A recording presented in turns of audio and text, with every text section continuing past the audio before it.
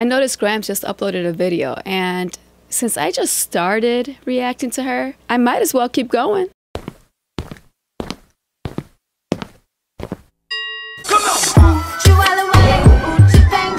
Her video is 18 minutes long. I'm not gonna watch the whole thing. I'm just gonna scroll through it, see what I find interesting, and we're just gonna touch that topic. Are y'all ready? Cause I am. Let's get it.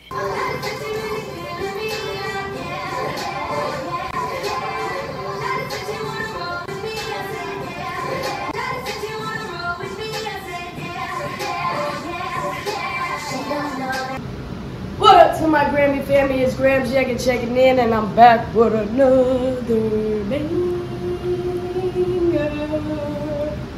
I wouldn't call them banger. It's just you walking around talking. The apartment, so we gotta let her do her little big one. She can have a little shot. She finna go. That's what. But people are very interested in her life because of the drama, and I'm here to react to drama. I don't like when things are too positive, because that's not real life. I'm a realist. There's ups and downs. I want to see it all. So that's why I'm reacting. Because guess what? We're finna have a party where she's not around. Say no. What it do, what it is, what it ain't, y'all. Wait, who that is? I'm off of work. You're probably wondering why my voice is so deep. The day has came. I've been waiting to tell you guys. I'm going through puberty. I take T-shots. I wanted to let you know on camera that I'm gonna be transitioning. I hate when people tell us. No, listen, I'm gonna transition, and I don't want y'all calling me Erica no more. That's disrespectful and it's offensive.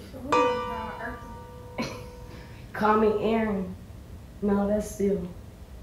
Okay, Eric. Call me Eric Jr. Just drop the A. Call me Eric Jr. because I am now entering a different phase of life. Being a stud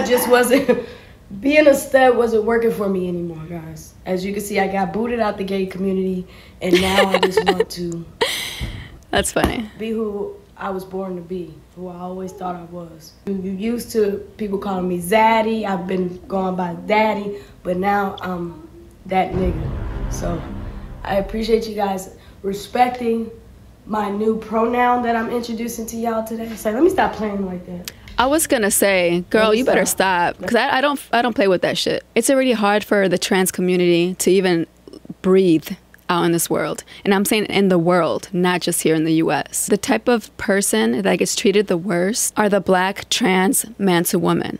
So I don't play with that shit. I don't fuck with that shit. Not going to, because a lot of lives are being taken because of who they are. So, girl, shut the fuck up. The baby got canceled. You know. He was playing like that? No, but he was saying something about homosexuality. He was being mean. He was being mean. He got You canceled. didn't say nothing. I ain't saying to me. I'm playing. JK, JK. Okay. Those are cute. Those are cute. T-Mobile. What you got on T-Mobile Tuesday? Who is that girl? I hope she's just like a friend. Like a friend. Not a friend with benefits type of shit. Because, girl, I'm tired of the women you be putting on YouTube all the time. Stop putting these girls on here. If you are fucking with her, I give it a couple months, she's going to be making a video. Instead of Nick and Carla, she's going to come to mine. And we're going to do an interview. Well, I don't know about the statement group, but everybody else does. That's some fat shit, but alright. Do you guys know who this girl is? Can you comment below? You gotta do it when you don't feel like doing it. You gotta do it when you can't do it. You gotta do it because nobody else gonna do it. This is prime example. Prime example. Let's get out here and get it every day. Rain, sleet, snow, and hail. Remember that.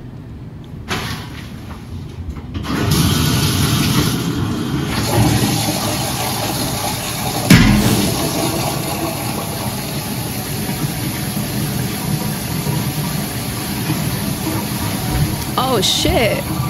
She really does shower with her underwear on. I was on my live celebrating my 7,000 subscribers and 1.1 million views on my channel.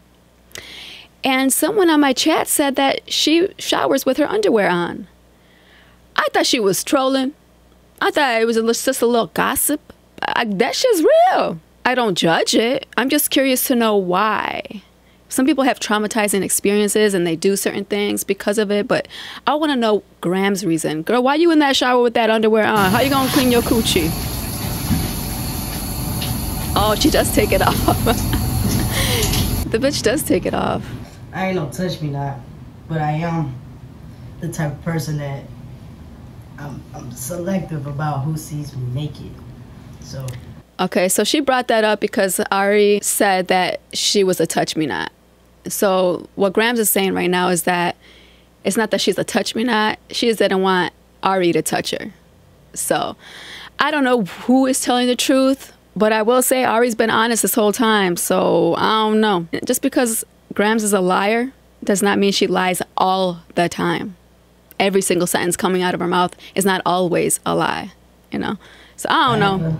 Talk to somebody and they told you they never seen me naked, it's because they didn't deserve that. Know the difference between taking information from somebody that was temporary versus somebody that I was with long term. I'm with you on that. Anybody that's been with me for over 2+ years, they could say they've seen me naked. Damn, 2+ years, girl? That long though? No, there's something else deep-rooted in that. But like I said, I don't judge it. The reason why I don't judge it is because I myself am in the asexual spectrum. I am demisexual. So I literally, and it's not a choice, you know, some people out here choose to only have sex with people they're in love with or choose to have sex when they get married. It's not a choice for me. I literally do not find you sexually attractive. Literally do not. Just by dating or just by physical attraction. No, I need to be emotionally intimate with you and connected with you in order to be sexually attracted to you. It's a lot, guys. It's a lot, but do your research and look into demisexual. You'll understand what that means. But I do lean more towards the asexual side, though. So it's a little complicated. This is why I don't judge people for their sexuality. I just have questions, that's all. I'm trying to learn. I'm kind of ignorant to touch me nots and the reason for it. So let me learn your reason. I'm not a touch me not. I'm not going to say what I do, how I do it in the bedroom, but I just know if you didn't get to experience that in the bedroom, it wasn't meant for you to. So why do you think they deserved to be pleased by you? Somehow they deserved something. You see how it's a little, it's not making sense, but it's making sense? That's GRAMZ for you. Yeah.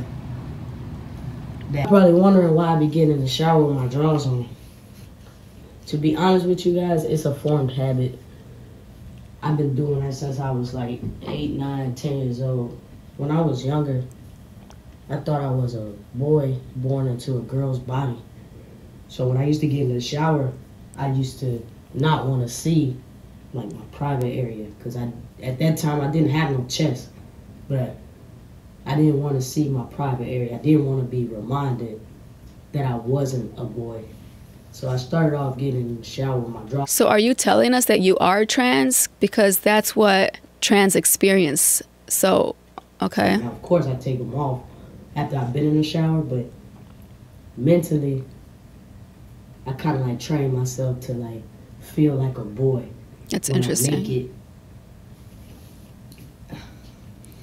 And I would say when I was in college. That's something you should get a therapist for. You know, therapy is not just there for you whenever you're going through something negative or you're going through bad times. It's not just for that. Therapy also helps you understand yourself a little better and answer questions that you've been questioning your whole life. Something like that would be a good topic to talk about with your therapist. Maybe you'll have a better understanding since 8, 9, or 10 years old that why you still can't, as an adult, at 36, still just take off your underwear before you get in the shower. When I was younger, I used to want to get a sex change and move to a different state and change my name. Now my nickname is Erica. So I was like, I wanted a unisex name that I could change it to. So I was like, when I move, when I get my surgery, I changed my name to Aaron. So when I finally came out the closet and accepted myself for who I was, I'm okay with being a female. Nothing wrong with anybody that wanted transgender. But I ended up, as time going by, accepting myself, loving myself for who I was. Okay. And I decided to just... Maybe there was a bit of confusion because Maybe at that young age, she realized she liked girls, and the people around her growing up were only boys liking girls. So if only boys like girls, then that must mean I'm a boy, because I also like wearing boy clothes, so I must be a boy. That can be a very confusing state at that time, especially when you're surrounded with just heteros your whole life. So I get that. It's making a little sense. You know, kill the thought of wanting to get a sex change, because it would require too much. It would require me having to explain to my niece and nephews who I really am and shit like that. So I deaded that whole thought, and I left Aaron in the closet. So that's when I changed. That's why when I popped out with my clothing line, I was like, I'm gonna bring Aaron back to life, and I'm gonna put Aaron in everybody else's closet. So that's how Aaron Finesco came. I like that. I like how she worded that. Dream of me trying to change who I was, and then I accepted who I was. And I felt like me accepting who I was, which is a female that likes women, that means that I have to leave my old self behind, which was Aaron. So I brought Aaron out the closet to put in your closet. Yeah. Good story. I like that story. Okay.